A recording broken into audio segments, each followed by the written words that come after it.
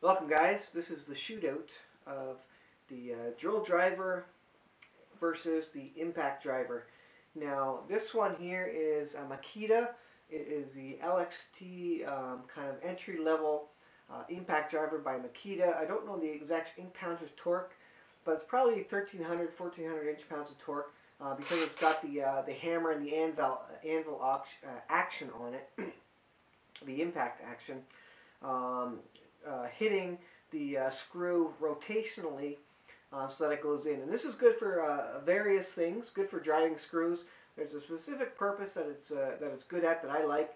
But I will tell you up front that I do prefer, for general purpose, I prefer my Makita drill driver. And this is actually a Combi drill. This is a really nice drill. I did an unboxing of it. It is the DHP 481Z. By Makita, the brushless version. You can see it's brushless because of the BL motor on the end of it here. And it's got a couple of settings. It's got hammer mode, which is really nice for concrete. It's got your drill mode and your screw driving mode. And it has a separate collar for your torque settings, which are used in the screw driving mode. So I've got a couple different length screws here, and I've just got a red Robertson here. I think this is a 3-inch screw here, and I've got a little 1-inch screw here. And for these screws, I'll tell you right off the bat, I like my drill driver Combi drill for the shorter screws, and I'll show you why. But the first thing is I want to show you what happens with a drill driver on, say, the 3-inch screw here. And so I'm going to pop this bit out. I'm going to use the same bit. And I've actually only got one battery, which is just as well. It's a 1.5 amp hour battery. I'll plug it into my DHP 481Z. I just like saying that. In the US, it's also known as XPH07, I believe.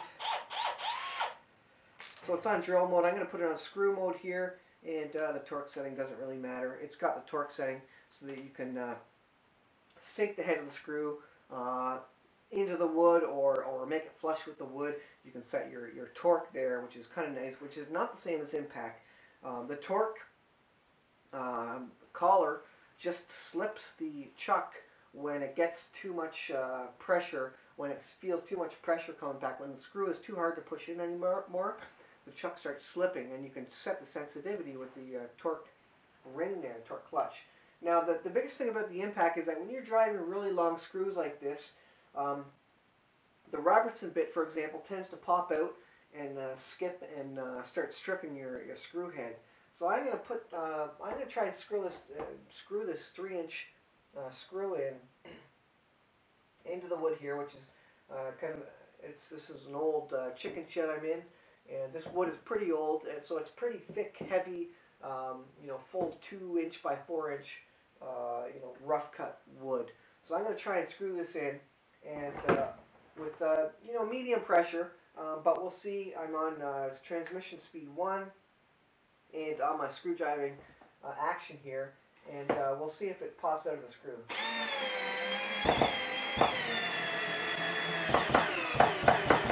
So at the end, you saw it started skipping there. It actually did pretty good for what it was, actually, but it did start skipping. Now, one thing about take that all the way out. I'm going to flip this bit. I'm going to put it over on the impact one, and we'll try that. The nice thing about the impact is that for the same amount of pressure, it doesn't skip half as much, and that's because it actually ends up, if I can get the battery out here, it almost taps the battery into place, and while it's tapping, it actually, every time it taps, in between taps, as you put pressure on it, I think the Robertson end actually pushes itself, sinks it back into the screw head, allows it to settle back in so it doesn't sort of edge itself out of the hole on the Robertson. But we're going to try this with the impact. I'm going to do a new hole here. And you'll hear right away the impact, the typical chatter of the impact as it starts hitting once it encounters any resistance. Now you can hear it's very loud, obviously. but it didn't skip once. But it goes really slowly compared to the drill driver. It puts that 3-inch screw in really slowly, but it doesn't skip. And I'll bring you a little bit closer. You can see I've got my wrong hand holding the drill, but I'll see if I can do it.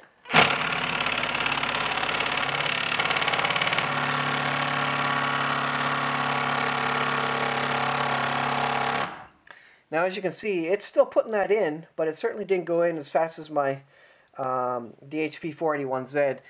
The inch-pounds of torque on this particular impact driver actually may not be as high as the green Makita impact.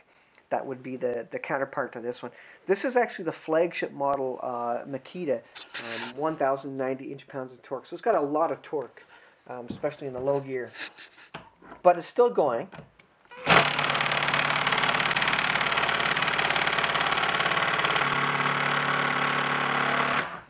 But one thing you notice is that it never skips. The bit never comes out of the screw. And so for the same amount of force, the impact actually allows you to put in bigger screws, heavier screws, because it doesn't end up pulling out. And there's a lot more torque afforded to you because of the hammering, the rotational hammering that's happening with the impact driver. So that's kind of nice. So that, I find, it's great for anything, 2.5, 3 inches long screws. For anything that is like the short screw here, where you're not going in very far, so there's not going to be a lot of torque required to get that one in there. So I actually don't necessarily care to use an impact, although the impact is nice and light actually, so just for that purpose it's kind of handy. But I actually don't like the noise that the impact creates. And that is one thing. And then also I have more options actually with the drill driver for screwing holes, such as the torque collar. So I'm going to put this bit back in here, switch batteries. I'm going to get myself another battery here.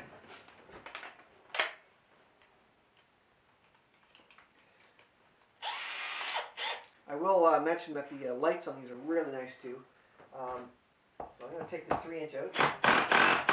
Oh, let's see, I got my torque clutches engaging there. Screw here. Like I was saying, this is 1,090 inch-pounds of torque. This is a really beefy machine. DHP 481Z is a really awesome tool. And like I was saying, for these small little guys, 1-inch, 2-inch, I don't have a lot of head slip because it's not going in that far. It's not as big a screw. Obviously it doesn't require as much torque. But in that application, I do like to use often the torque clutch. So if I set it down to 1, this just gives you the option of countersinking, or maybe even not screwing the screw all the way into the wood. It allows you to kind of measure where you're going to put it. So there's where it's showing just above the wood there. It probably would have almost countersinked if I went in straight. But for versatility and general purpose, I actually do like the Combi driver, the drill driver, and this 481Z does it all with the hammer mode on it. And I would use it for everything other than 2.5, 3-inch screws and up. Or maybe if you're doing a lot of overhead work where maybe the weight of this is cumbersome, then the impact is fine. But again, when I'm working around livestock, chickens and such, the noise of the impact driver I find is bothersome, and it really scares the birds. We found that with the meat birds. Actually, you get the impact driver in here, it almost makes them pile on top of each other where they're about to kill each other because they're smothering each other because they're scared of the noise of it. Whereas with this, I mean, it just sounds like a little drill. And like I say, as long as you're not drilling 3-inch screws, it's not a big deal. Now, where it comes in handy is another place, I should say, where it comes in handy is the ability to put in lag bolts.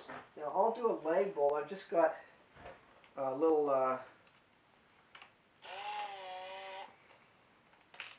what do you call it? A ratchet,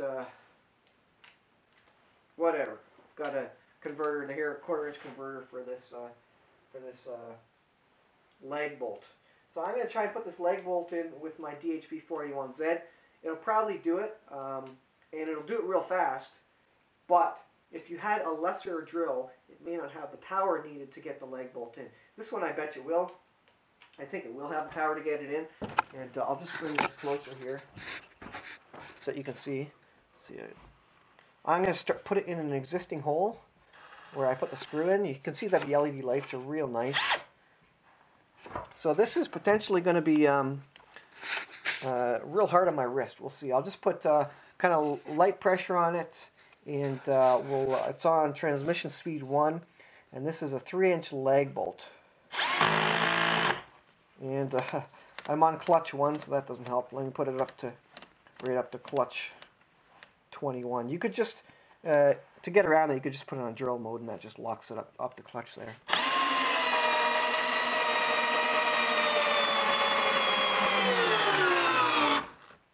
Oh, and the drill actually shut itself off. That's an automatic override. When it's pulling too much torque, it shuts itself off.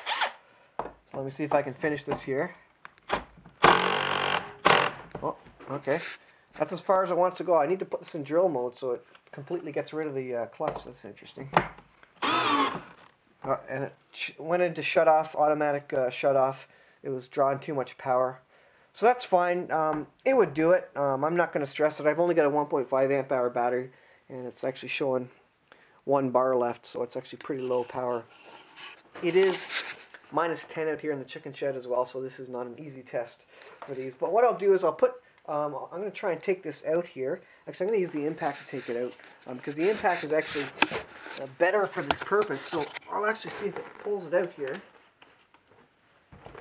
And I don't know, maybe it won't. The DHP 481Z was showing itself to be stronger. So let's see here.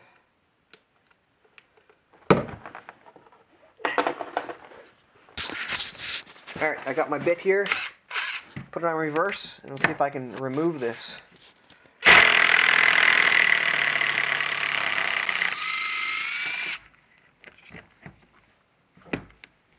Wow. So this actually broke. This leg bolt actually broke off. I guess because the power of the DHP 481Z. That is amazing. Okay. I'm going to see if I can find another leg bolt. I don't know if I have another one in the shed right now. But that's fascinating. It broke that right off. Well, guys, my lens is dirty again. You just saw the awesome power of the 1,090 pounds of torque that the Makita DHP 481Z comes with. It actually broke the head off the leg bolt and totally killed that demonstration. That's alright. I think the impact would do it. It actually may not have as much power as this guy. This is a top-of-the-line flagship drill driver, as I was saying, Combi drill. But that's fine. I think you get the idea. This guy's pretty powerful, and it has no trouble drilling stuff, especially if I had something more than a 1.5 amp hour battery. I think it was just drawing too much. But I'm going to try the hammer mode now. I do have some masonry bits, and I have a couple of bricks here. And these are just old bricks that are actually sitting around. Let's see, let me use this one here. And I'm just going to see if I can put this guy in hammer mode and try drilling a hole. I've never actually tried this before, so this will be new. I'm going to take the maximum size masonry bit here just to give it a go. Give it a run for its money. Run for my money, I guess. I'll get that out. Alright. Get this out of the way here. Now, just so you can see what I'm doing. Open that up. Now this is a 2-inch, a 1/2-inch chuck on it, which is nice for the bigger bits. And so I'm going to put this on hammer mode there, the hammer icon. And so what happens is when the chuck gets pushed down in hammer mode, it actually starts a hammering action there. So let's see if we can, hope you can see that. I'm just going to see if this works. Move that bit there because that's not helping. maybe a little closer. You can actually see it. Look at the dust that thing's kicking up.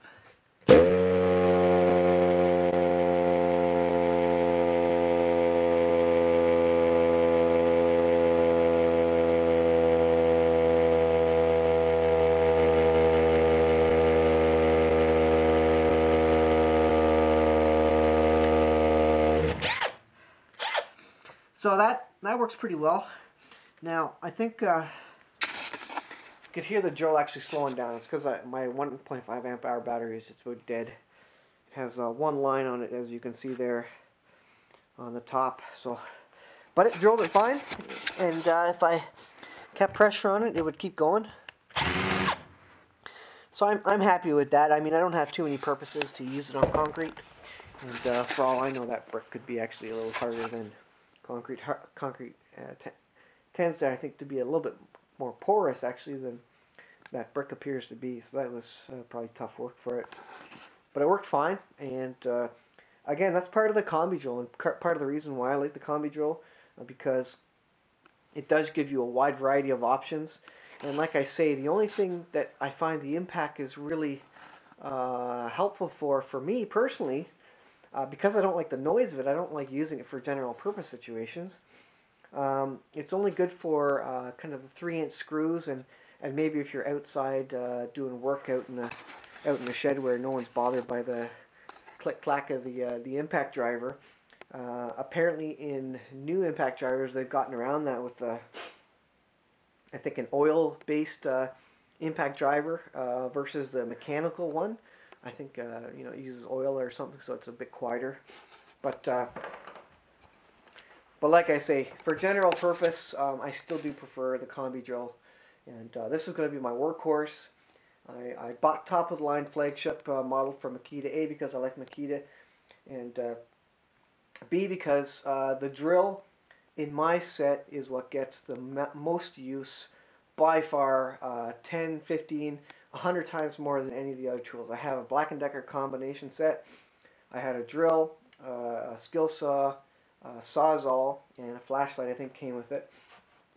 And I wrecked the drill driver.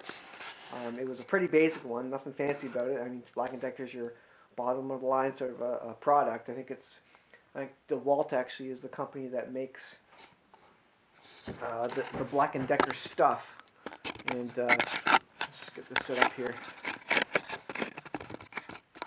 And it worked fine. You know, I have no problem with the combination set. I still use it.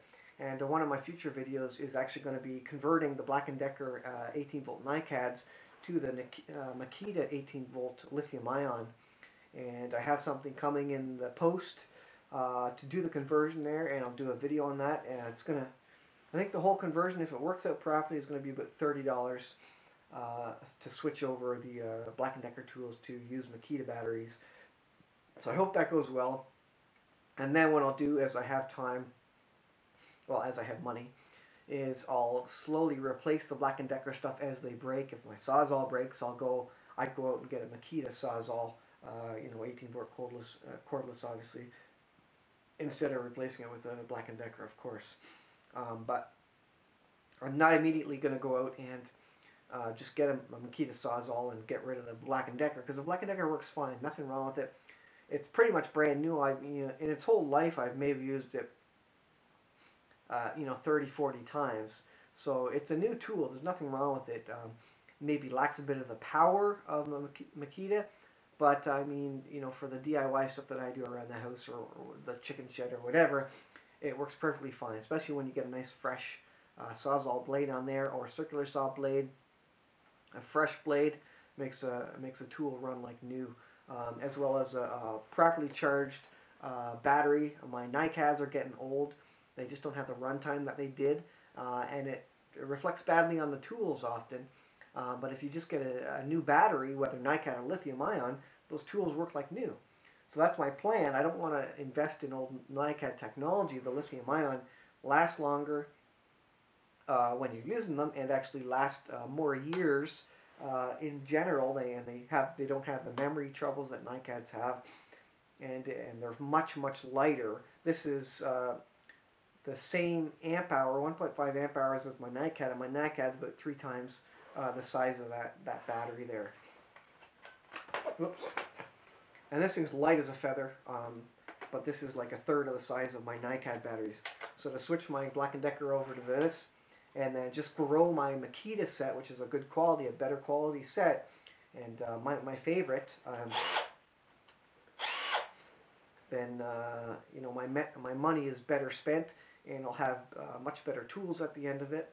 And meanwhile, I won't be wasting the money I already put into those tools, and they're perfectly fine. The skill saw works great. I can get through 2x6s no problem with the skill saw, as long as I have a good battery on it, whether it's NiCad or lithium ion. As long as the battery's good, it goes through a 2x6 no problem, and it goes through multiple no problem. It's got enough power. They each have enough power. So that's kind of a review, and also a discussion on you know, the differences between impact drivers and you know, combi drills, drill drivers, and what I prefer. And I kind of have different ideas than many people, but I do prefer the less noise and just the versatility and the torque clutch on these guys versus the loud impact drivers. And so the impact driver is a niche product for me. If I was building a house, I needed a nice light tool that didn't suck as much juice as this guy, and I was outside in a work site anyways, then maybe the noise doesn't matter. But for DIY stuff, working in the basement, you know, when your kids are sleeping or whatever, having a tool like this that kind of does everything. It's a jack of all trades. And it's almost the master of all of them, because this, I mean, this is the top of the line Makita flagship model. It's going to do everything I need it to, and then some. And you just saw it outperform the entry level white model Makita impact driver. There's tons of power in this particular guy. So I love this. It's a bit of a review, and here's the white Makita again, just to show them side by side. Nice light guy, and for 3-inch screws, perfect.